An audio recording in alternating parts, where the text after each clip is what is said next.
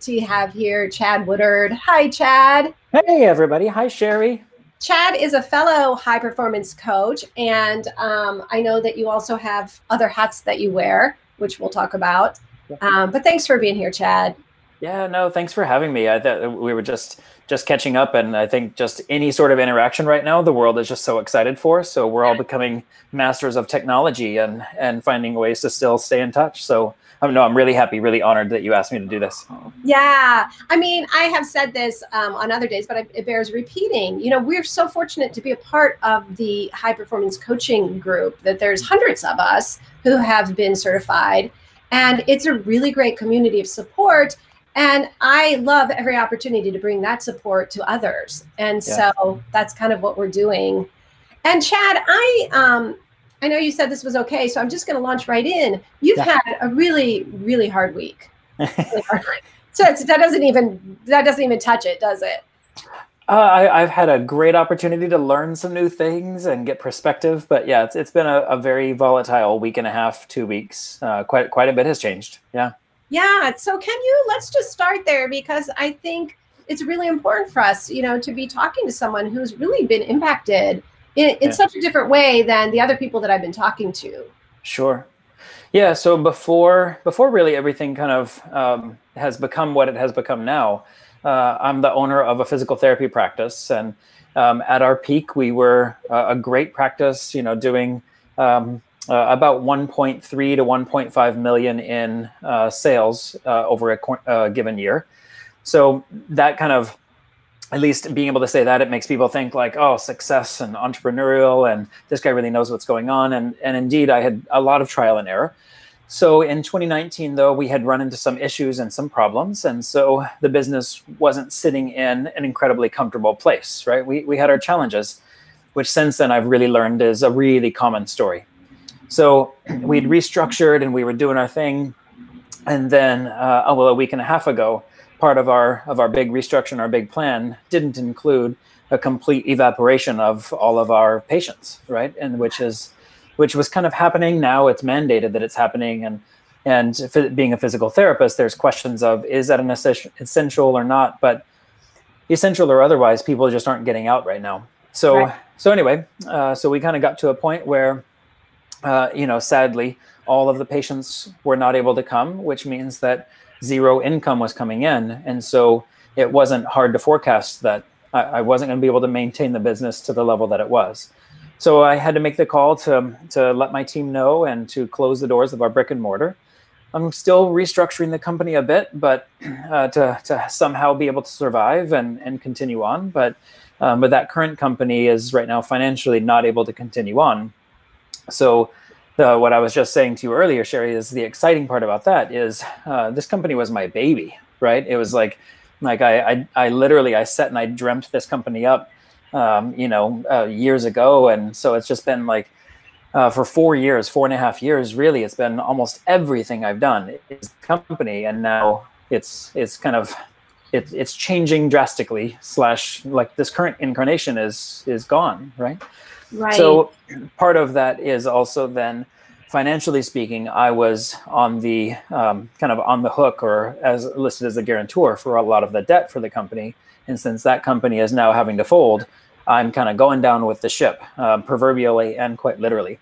So a week and a half ago, like I was having a meeting with my team and my directors, and we were congratulating each other on like, oh my God, we did it, and we're going to make it, and things are working, and all the indicators are pointing towards success. And then within 2 days, the needle went from 100 to 0.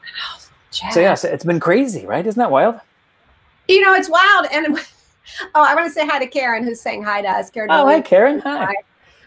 What's wild is you started that sentence. I don't know if you realized it, but you started that sentence with, what's exciting is, and I was like, where's the, only a coach would start a sentence like that with what's exciting is, Yeah, I didn't know I said that, but good catch. So this is huge. I mean, this is your baby. Yeah. And like you're saying that you're on the hook financially for so much. Yeah. And yet, as I said to you before before we went live, like, I can't believe you're here with me. I can't believe that you said, yeah, I'll get on a Facebook Live with you right now. Like, I would imagine you'd just be on the floor sobbing. Yeah. Why aren't you? Well, it's a good question. I don't honestly know. So I needed some time, honestly, to sit and go through the process of, the disbelief and then the anger and the frustration and the sadness and all of that. So I gave myself that time. I think that's a really important thing. And there's so many, like, as I mean, even before I knew about high performance coaching or about Brendan Burchard or any of this, I would have called myself a high performer, which tends to mean I don't allow myself time to process, and I just keep barreling through, and I ignore my feelings and whatever I need to do, all of that. So I kind of gave myself a little bit of time to just literally sit on the couch and just be sad or be angry or be whatever. And I'm not going to say that process is totally done, but I'm also in a place now where I've made myself reach out to people, and I've made myself talk to people who have been through a situation like this. And I found that that's so much more valuable, at least for me, than sitting and trying to numb it with, vodka and Netflix, right? Even though there's a time and place, but getting information and knowing what's going to happen or what's not going to happen, or just some sort of data points, to me is so much more valuable. So that was like medicine. Wow. And, I really want to underscore something that you just said, because I think there is a misconception maybe, or personal ideas about what high performing means. Yeah. Right. And all the things that you just said, personally, right. I don't, you're right. That's not what it's about. Pushing through, not having our feelings, not allowing ourselves to be human. That's not part of it. But I do think that part of high performance is knowing what supports us. And you're really pointing to that. Like, okay, it sounds to me like you've been paying attention moment by moment, maybe, about, what's going to support me right now. And okay, is it time to get off the couch? Yeah, maybe it's time to get off the couch now. And maybe it's time to talk to people, because maybe that's going to serve me. But really looking inside, it sounds like, to see, what do I need in the moment to support me, so that I can not like push through this, and pretend like some Pollyanna, happy place. Yeah. But also to get that grounding, to get that centered place of, I can handle this. I can get through this. Sure. Yeah, I think it's been a combination, and something I think a lot of us are going through, Sherry, is everybody's processing this in their own way. And I know I'm not the only person who is experiencing an economic impact of this. I mean, I treat some of the best dancers in the world, and they're out of work, right? They're on unemployment right now, or they're desperately trying to figure out how they're going to make things meet. And they're some of the best dancers in the world. I know other entrepreneurs who, all entrepreneurs, we all know, like, of course, you're supposed to have 6 months to 1 year's worth of operating expenses in a savings account. So that way, when things get crazy, you can fall back on it.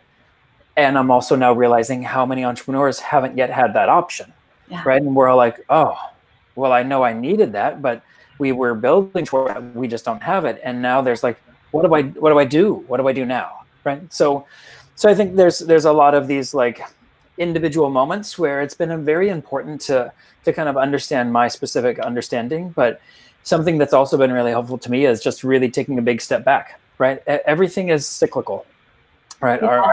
Our stock market is cyclical, and human evolution is cyclical, and we're going through different phases. And so what I was saying to earlier, I have a group of other CHPCs that we all meet once a month, and we just talk about, like, what are you building, what are you growing, and all of that. And so having that group has been tremendously helpful, just to know I have this other group of people who are as crazy as I am. But also something I said to them, about just really thinking about the overall, like, nobody knows what's going to happen with all of this, and we're all stuck inside, and people are freaking out and all of that. But I look back to the Renaissance. Right? The Renaissance was one of the most beautiful times in human history. It was whenever there was incredible art, and there was prosperity, and it was plentiful and bountiful. And the reason why the Renaissance was so amazing is because it came immediately on the heels of one of the worst times in human history, right? Like death and plague and sickness and wow. it's a pattern. So we're in the middle of right now a tough period where we're really having to stop and reflect and change. And so I have no doubt that on the other side of this will be a new renaissance. It will be a new time of prosperity. We're just right now we're stuck in this period of how long is this going to last and what's going to happen and are people going to be okay? And those questions cause so much fear and anxiety. But on the other side of it, it's going to be the promised land, if you will. But it's hard to see that now. I love that you're bringing that up, and I'm going to come right back to that. I just want to say hi. I don't know if you can see. Are you able to see the? I can see all the comments. I know. And I see all these happy, wonderful people I love. I was just going to say that, like, what a beautiful thing, right? Like, so here we are talking about the power of community as part of this. And then I'm just watching like all these beautiful faces popping up of people that we love. Yeah. And, yeah. Thank you guys so much for joining in. We have Lisa and Irina, Joni and Kashan. Oh, it's so fun. That's so sweet. I love it. Staying close. You know, that Joni, that's so true, right? Which is the big reason that I wanted to do these every day, is that it's really been a lifeline for me.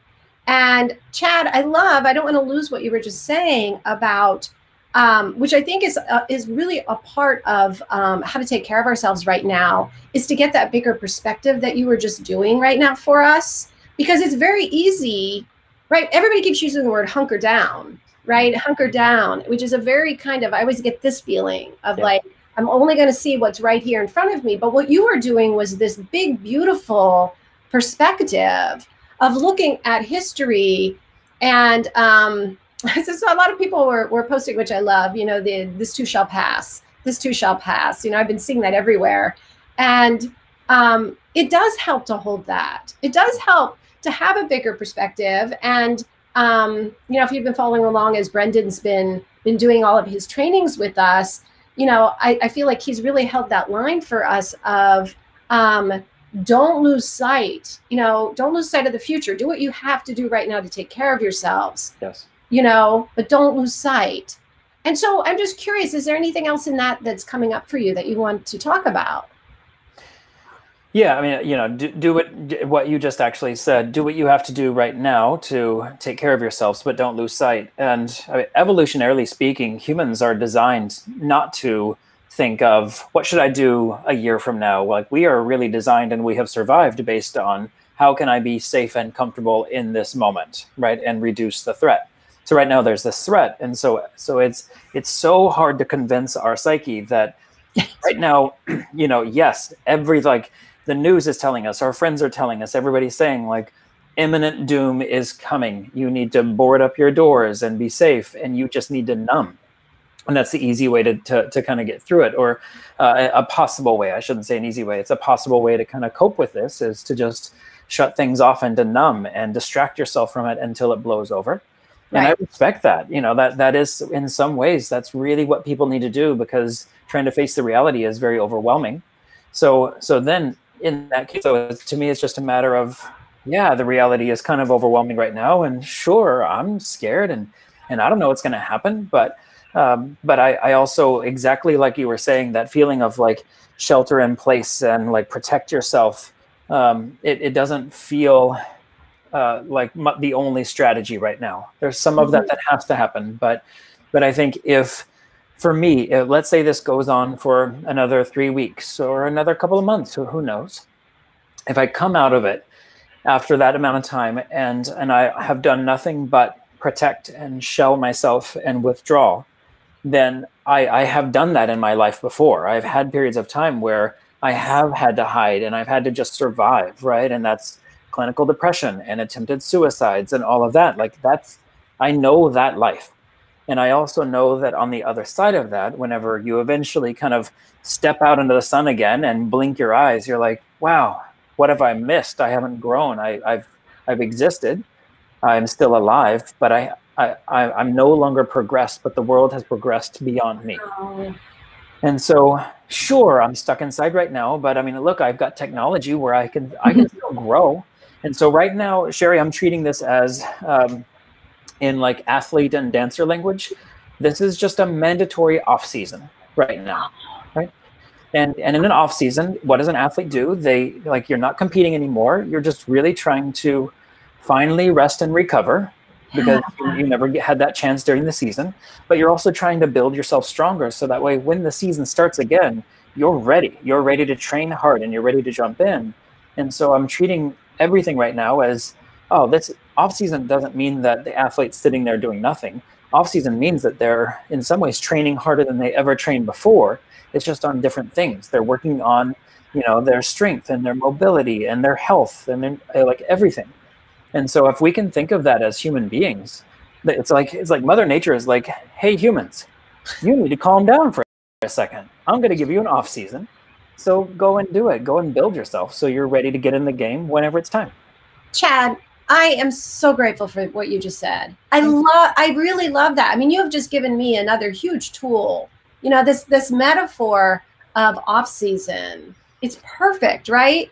It's perfect. Everything that you just said. And I'm so grateful. And I think this is what I love this. My Zen teacher always says, we're all cells in the body of the Buddha, right? Yeah. Like, so each person has something so important and essential to bring. And I feel like, for me, what you just brought was that, like, it was like, oh yeah, I needed that. I needed that exact thing. And I hope that other people listening may also feel that, because again, and also something else you said that really touched me. I have gone through deep, deep depressions and suicidal periods in my life. And you're right. Like, these feelings could mirror some of that. They could trigger some of that in so many of us. And I'm so grateful that you brought that up, because I think we need to be talking about this for anyone who has either gone through it or has those tendencies. This is an important time for us to really pull together and somehow not let that isolation happen. Yes. Yeah. I mean, of course, there's the virus that we all are now aware of and afraid of, but the economic impact and then the mental health risk is I think what's going to take us a much longer time to dig out of. Wow. So right. So exactly, what we've said over and over, but I feel like I just have to say it again, especially as I just keep looking over at these beautiful people who are here with us, right? And feeling, this sense of, at least for myself, what has already carried me so far has been, whether it's one-on-one connections or just these sorts of community feeling, but that sense that we're not alone. We are not alone. Yeah. And amongst us, which is one of the things too that I feel so grateful about the high performance coaching community, is people come from all different backgrounds, right? So here you're coming to us and talking to us. You've been in this whole other background. You bring all that experience, and it's like there's just every person can bring something. For sure. Yeah. That's how we exist, right? The strength of the many. Yeah. Yeah. So I'm curious, are there other things? I mean, I know for you that this has probably just been like, it's been such a out of the ordinary week, but anything else that's dropping in for you that you can either see too, like, okay, next week, the week after, that might really support you, that would be helpful for others to hear? You mean like, what is my plan for the next couple of weeks, or what am I trying to, or any kind of self-care plan that you might have a glimpse of? Yeah. So first and foremost, it's to get back to my habits that have served me so well. I mean, my life changed in a really, really significant, wonderful, positive way, a year and change ago, whenever I kind of fell into this community.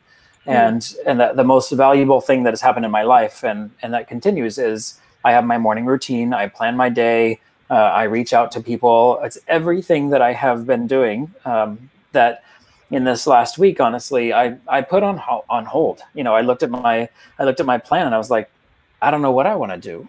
And so I stopped, right? But I look back and I realized I needed that time. I needed to just sit and process.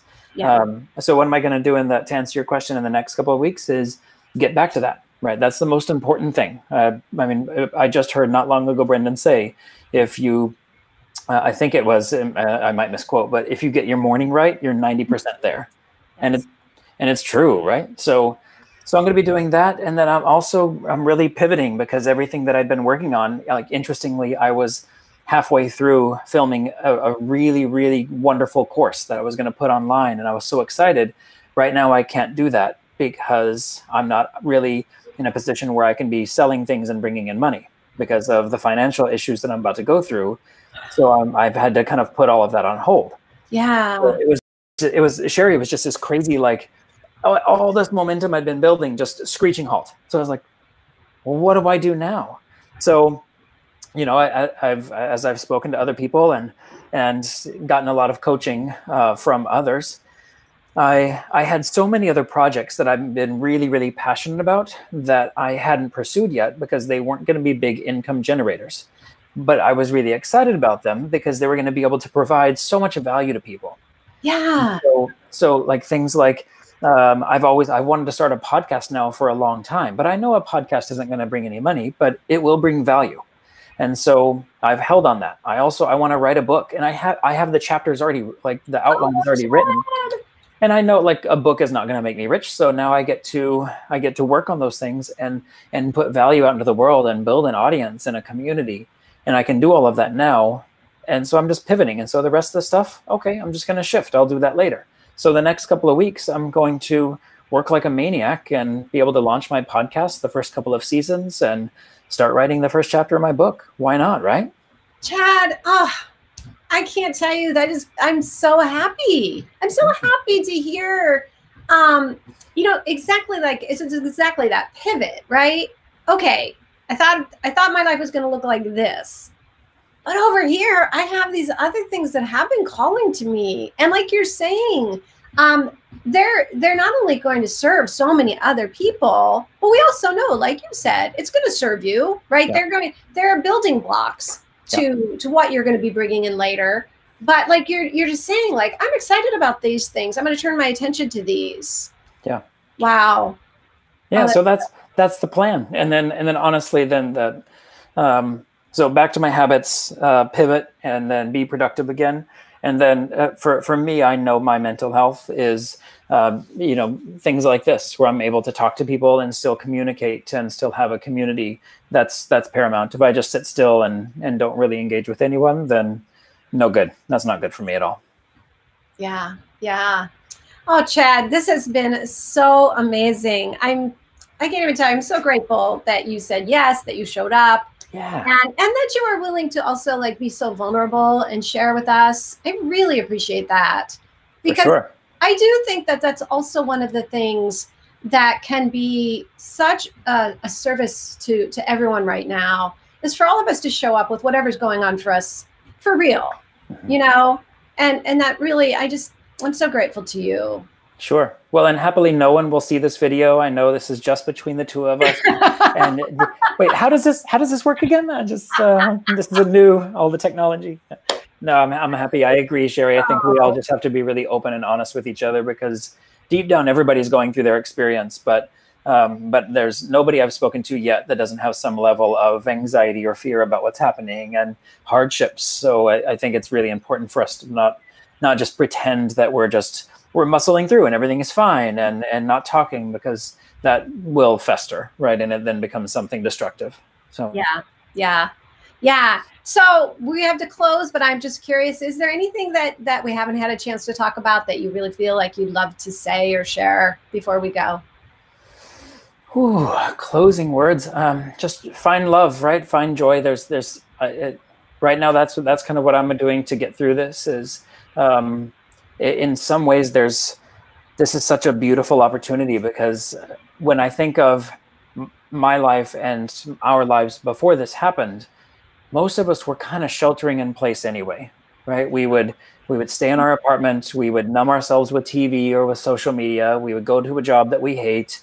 And then we'd come home, we'd fight with our significant other, we'd go to bed angry, and then wake up the next day and do it again. And that was freedom. That was freedom.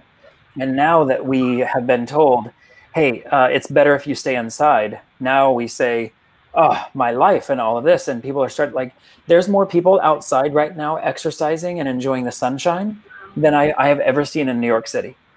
So it's right now we're being given a gift just to have some perspective. And I think that by the end of this, so many people right now are going through the process. And by the end of it, we'll say, oh, I think I kind of figured out what life is supposed to be about.